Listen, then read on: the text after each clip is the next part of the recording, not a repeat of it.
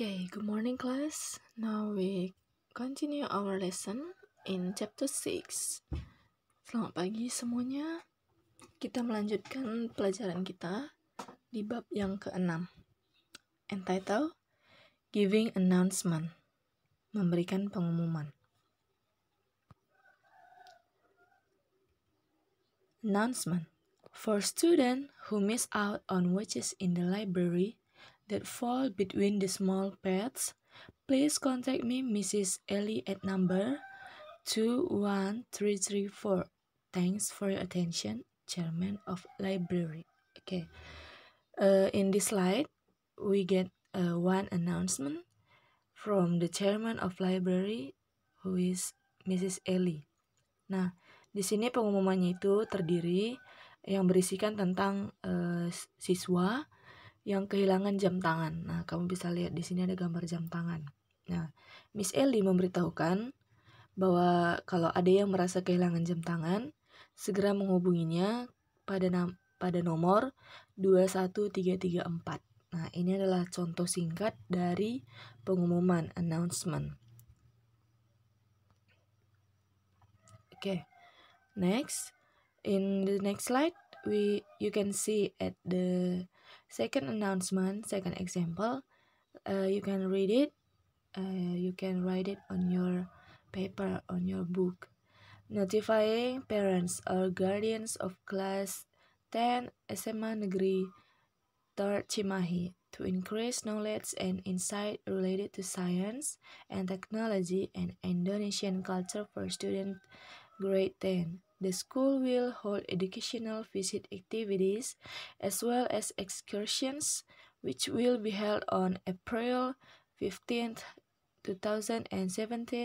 The plan for study tour activities and tours in the following description.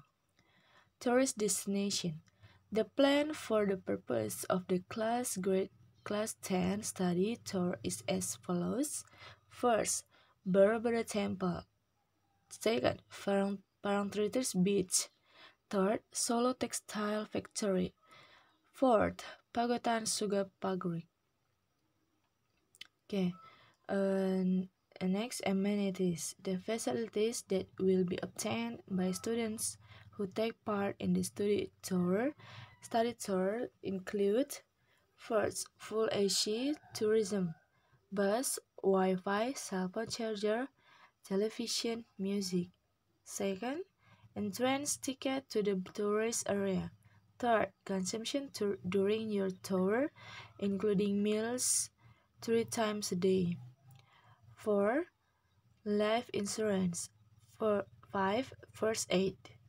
To support the realization of this event, every student who takes a study tour is charged IDR 117 IDR. Okay, in Cimahi, March 1st, 2017, Headmaster. Oke, di sini itu pengumumannya berisikan tentang dari kepala sekolah, yang dimana sekolah akan mengadakan study tour. Oke, belajar wisata belajar gitu. Jadi di sini ada beberapa yang dimana kapan dia dilakukan, kapan studi tournya dilakukan, apa aja yang akan dikunjungi, dan perlengkapan amenities, perlengkapan apa aja yang akan disediakan oleh studi tour ini. Nah, jadi biayanya ada Rp170.000. Nah, ini adalah contoh kedua dari memberikan pengumuman. Ini dari kepala sekolah. Oke, lanjut. Meaning from announcement. Announcement itu adalah pernyataan atau pemberian resmi dalam bentuk lisan atau tulisan yang berisi sesuatu untuk diketahui oleh semua orang. Nah, jadi pengumuman ini sering kita jumpai, baik itu di televisi, baik itu di koran, baik itu di majalah, semua alat media itu bisa kita jumpai pengumuman. Mau itu lisan ataupun tulisan. Nah, lisan bisa kita dengarkan dari sekolah atau tempat-tempat umum. Contohnya, pengumuman mungkin dari wartawan, ataupun mungkin dari presiden, ataupun dari guru-guru, ataupun kepala sekolah. Nah, sedangkan dalam pengumuman tertulis dapat kita baca. Nah, kita baca. Kalau lisan tadi kita dengarkan. Kalau tertulis itu kita baca di papan pengumuman ataupun yang ada di sekolah, di majalah ataupun di koran. Oke, lanjut. Tips on how to write an announcement. Nah, kamu bisa perhatikan 5 tips ini agar kamu bisa menulis pengumuman, sebuah pengumuman. The first is be direct and concise in your announcement. Nah, kamu harus langsung dan fokus dalam pengumuman itu. Write a short, friendly announcement that's to the point when you are sharing positive news. Nah, kamu harus menuliskan pendek. Nah, pengumuman yang pendek, pengumuman yang bersahabat, dan kamu bisa langsung menunjukkan to the point gitu, dimana kamu harus membagikan berita yang positif. Kamu harus to the point. Yang ketiga, recognize what others have achieved in your announcement and motivate your reader to reach similar goals. Nah, dalam pengumuman itu kamu bisa memberikan motivasi. Nah, kamu bisa memotivasi orang. Nah, yang keempat, present your information in a plain and complete way, so your reader will understand you the first time and not ask questions later. Nah, usahakan kamu memberikan informasi itu yang jelas, yang singkat dan jelas, dengan cara yang benar. Nah, supaya pendengar kamu itu tidak bertanya berulang-ulang. Nah, yang kelima, if the news you are announcing is bad, write it in a direct statement. Add a message of understanding and optimism to your announcement in a respectful tone. Nah, jadi kalau kamu memberitakan sebuah kabar duka ataupun kabar yang tidak mengenakan, kamu harus memberikan itu secara langsung dia kita to the point gitu, direct statement,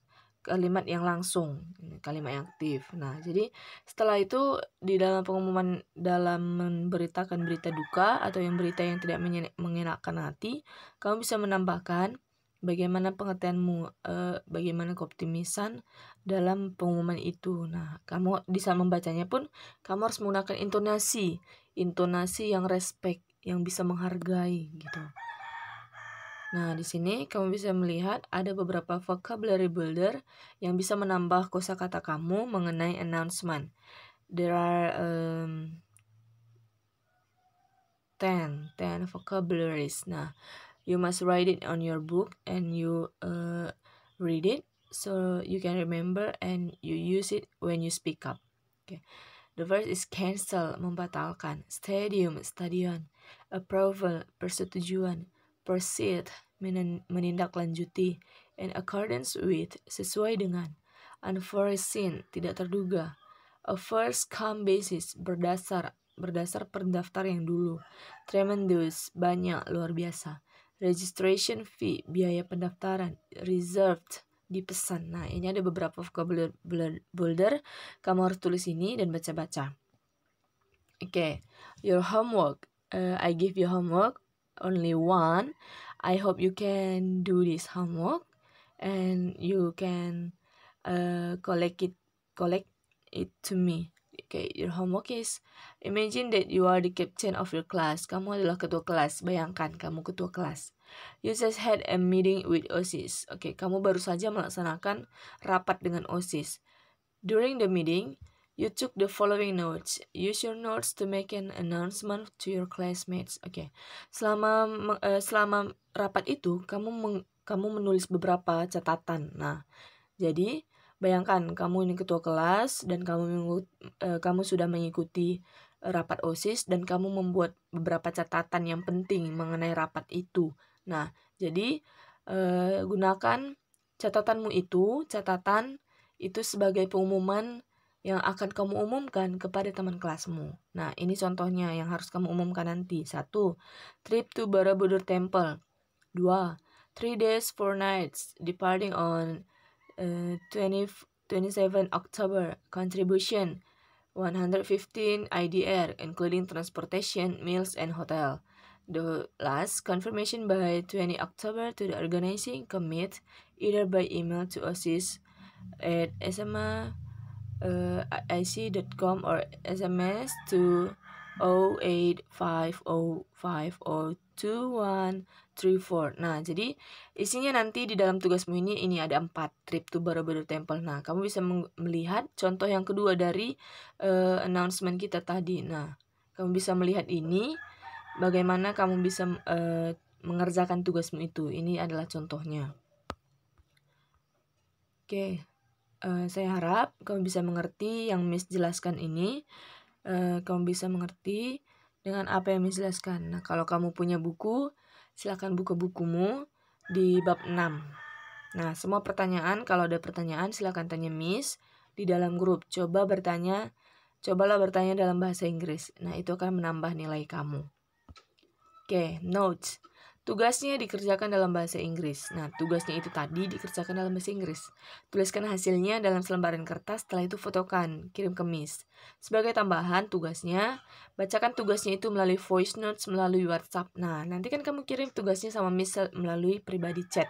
Nah, setelah kamu foto, kamu buat dalam voice notes bagaimana kamu mempronounce-nya, bagaimana kamu mengumumkan. Nah, nanti Miss di situ menilai pronunciation kamu, menilai speaking kamu. Nah, jadi setelah kamu menulisnya, buat VN-nya. Buatlah sebagus mungkin biar nilai kamu pun bisa bagus. Oke? Selamat mengerjakan. Good luck.